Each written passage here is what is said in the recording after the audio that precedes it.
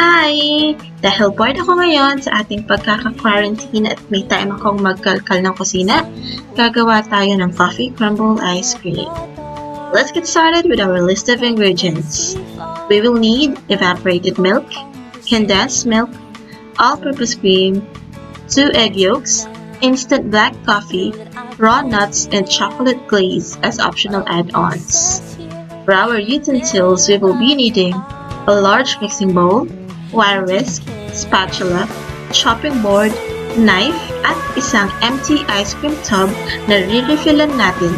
Just make sure po na hindi ito ang may isda. For our first step, since gagamit tayo ng raw nuts, and in this case, walnuts ang napili kong gamitin, get a handful of nuts and roughly chop it. Next step, we will lightly toast the nuts sa ating stove top. The reason why we are doing this ay para lumabas ang natural oils ng ating nuts na magbibigay ng added flavor sa ating ice cream mixture. Set aside muna natin ang ating toasted nuts at isunod ang evaporated milk. Isalin ang gatas sa ating mixing bowl. Magtira ng kaunti na gagamitin natin sa paglusaw ng instant coffee. Kung nagtataka kayo kung bakit hindi tubig ang ginamit natin, ito ay para maiwasan ang pag-crystallize at mapanatiling smooth ang texture ng ating ice cream.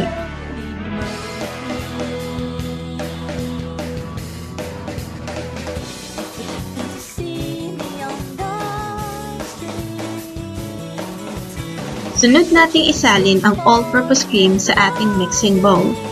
Gamitin ang wire whisk para mahalo ang gatas at cream ng mabuti. On a separate bowl naman, batihin ang egg yolks gamit ang tinidor. Sunod ay magpakulo ng tubig sa isang maliit na saucepan. Ipatong ang mixing bowl at tuloy-tuloy na haluin ang mixture hanggang sa uminit ito. Ang proseso ng paggamit ng heated pot na ito ay tinatawag na bain-marie. Next, pag mainit na ang milk mixture natin, sumandok ng kaunti at ihalo sa ating egg yolk. Pag naihalo na ng mabuti, saka isalin ng egg yolks sa ating milk mixture. Ang tawag naman sa prosesong ito ay tempering the eggs para hindi mabigla ang itlog sa init at para maiwasan na maging scrambled eggs ito. Bakit tayo gumamit ng itlog? Ang itlog ay tutulong para maging silky smooth ang texture ng ating ice cream. At dahil dito, maiiwasan din na maging yelo sa tigas yung ice cream pag hinaluan mo siya ng egg yolks. Sunod naman nating ihalo ang condensed milk at coffee. Depende sa ating preference. Do note na maalat ang evaporated milk na gamit natin. Ang alat ay nag-enhance ng lasa ng ibang ingredients, kaya importanteng tikman ang mixture para hindi masobrahan ng tamis at pait.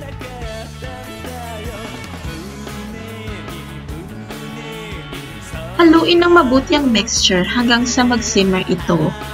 Pagkatapos, ilagay na ang nuts at tanggalin na siya sa apoy.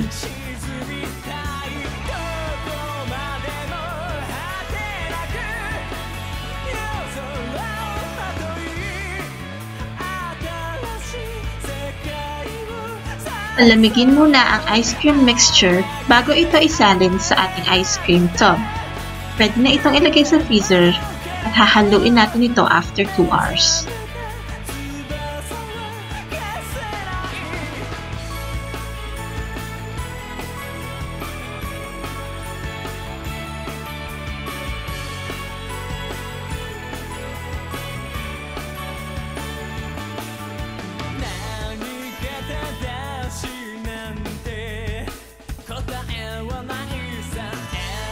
Okay, ayan at inumaga na tayo. So tara, silipin na natin ang ating ice cream.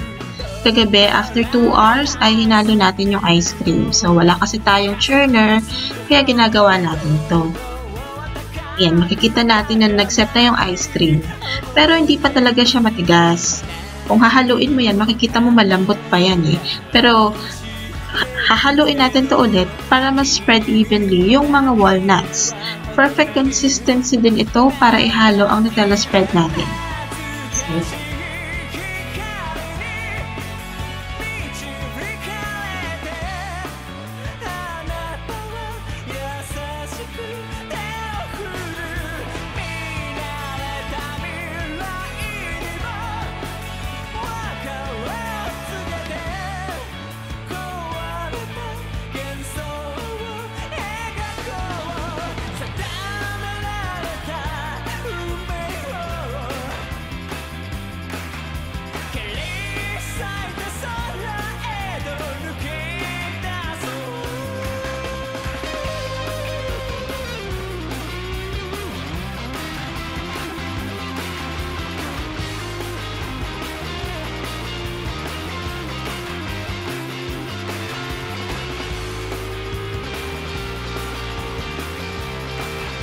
Ayan, so after natin na ilagay ang ating Nutella spread, ibabalik na natin siya ulit sa freezer at mamayang merienda time, ready na ang ating ice cream. Finally, heto na at ready to serve na ang ating coffee crumble ice cream. Maraming salamat sa inyong panonood. For questions and suggestions, just leave a comment below and don't forget to like and subscribe.